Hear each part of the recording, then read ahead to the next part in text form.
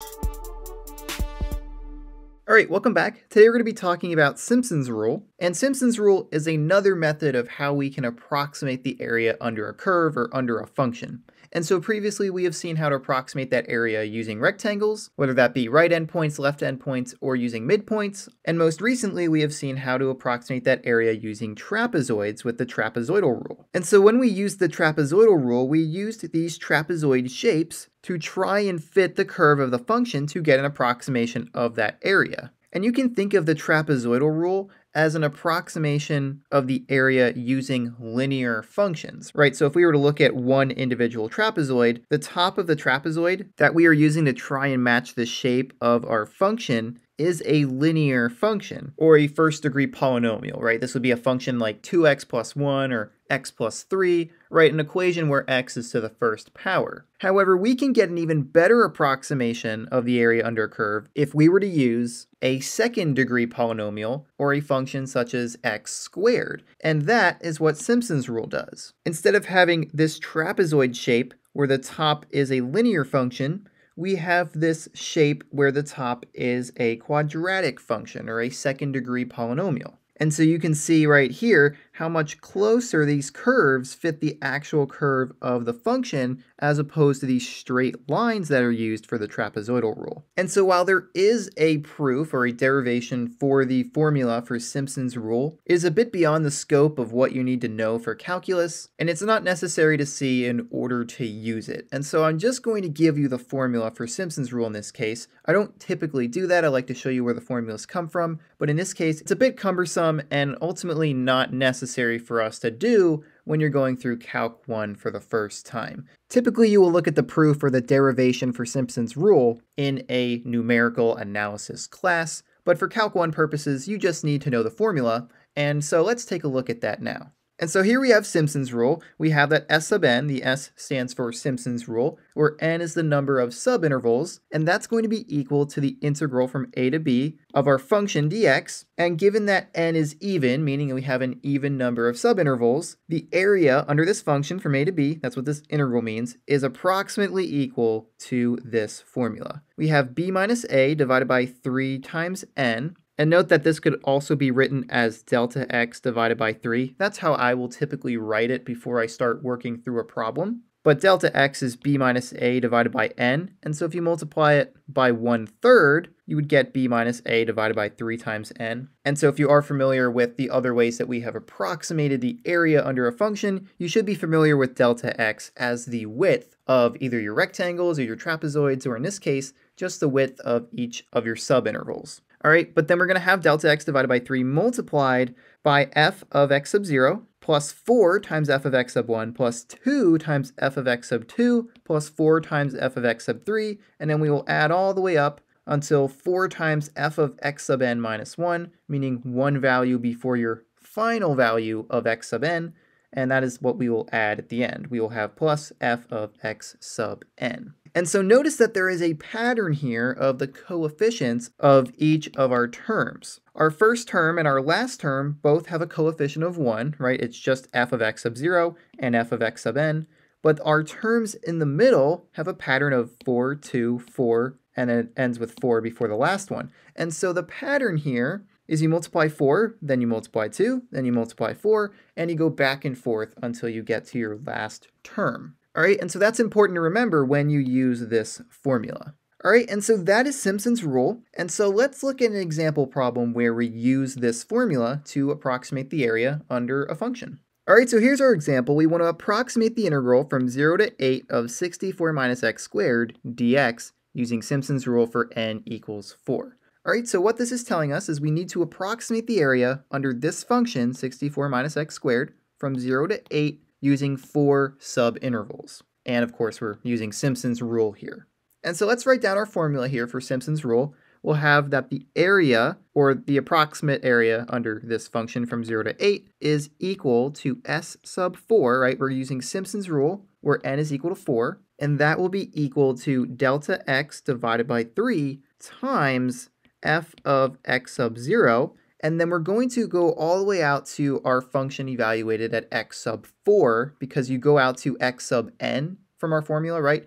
our last term had f of x sub n, and in this case n is equal to 4, so we are going to go out until we get to f of x sub 4. Right, so our first term is multiplied by 1, but then remember we're going to alternate between multiplying by 4 and multiplying by 2. So we'll have plus 4 times f of x sub 1 plus 2 times f of x sub 2 plus 4 times f of x sub 3, and then our last term we're not multiplying by anything, we just have a coefficient of 1, and that will be f of x sub 4. Right, so our first term was multiplied by 1, then we multiplied by 4, and then we switched to 2, and then we switched to 4 again. All right? And so really, Simpson's rule is actually fairly similar to the trapezoidal rule in terms of its calculation. It's just that we have different coefficients for our middle terms. Instead of dividing delta x by 2, we're dividing by 3. All right, and so then let's go through and evaluate this. Let's figure out what delta x is equal to first, and then that's also going to be able to help us figure out what our values of x are going to be. And so we know that delta x is equal to b minus a divided by n. And in this case, b and a are going to correspond to our bounds of integration, right? We have an integral from a to b, and so that means that a is equal to 0 and b is equal to 8. And so we'll have that this is equal to 8 minus 0 divided by n, which we are told is equal to 4. So we'll divide by 4, and that will be equal to 8 divided by 4, which is equal to 2. All right, so we know that delta x is equal to 2, so we'll have that this is equal to 2 divided by 3, and then it's going to be multiplied by f of x sub 0. And x sub 0 is always going to be your lower bound, or your value of a, which in this case is 0. And so we'll have f of 0, and then we will add this to 4 times f of x sub 1, and in order to get x sub 1, we just have to add delta x to our previous value of x. So our previous value was 0, right? That's what x sub 0 was. So if we add delta x to this, which we said is equal to 2, we'll have 0 plus 2, which means our next value will be 2. And then we'll add this to 2 times f of x sub 2, and to get x sub 2, we will add another delta x to our previous value of x. So this time we have 2 for x sub 1, which means if we add another 2, we will have 4 for x sub 2. And then we'll add this to 4 times f of x sub 3, and so once again we will add 2 to our previous value of x to get x sub 3, and so 2 plus 4 would be equal to 6. And then we will add this to f of x sub 4, which once again we get that by adding delta x to our previous value of x, x sub 3. And so 6 plus 2 is equal to 8. All right, and so now we're ready to calculate this approximation. So this is going to be equal to 2/3 times 0 plugged into our function. And in this case, 64 minus x squared is our function, right? Whatever is inside your integral, whatever is in that integrand there is going to be our function. And so I'll just label that here real quick. This is our function f of x. If we plug 0 into this function, that will be our first term here. So 64 minus 0 squared is 64 minus 0. So we just have 64. And then we will have plus 4 times 2 plugged into our function. And so we'll have 64 minus 2 squared, which is 64 minus 4, which will be 60. And then we will add that to 2 times 4 plugged into our function. So I have 64 minus 4 squared, and that is equal to 64 minus 16. And so that will be equal to 48. And then we will add this to 4 times 6 plugged into our function. And so 64 minus 6 squared would be 64 minus 36, and that is equal to 28. And then we will add plugging 8 into our function. And so if we plug 8 for x into this function here, we'll have 64 minus 8 squared, and 8 squared is 64. And so 64 minus 64 is 0, and so 0 is our last term there. Okay, and so then this would be equal to 2/3 times 64 plus 4 times 60, which is 240. And then we will add that to 2 times 48, which is 96, plus 4 times 28, which is 112, and then that's it, because then we just have plus 0.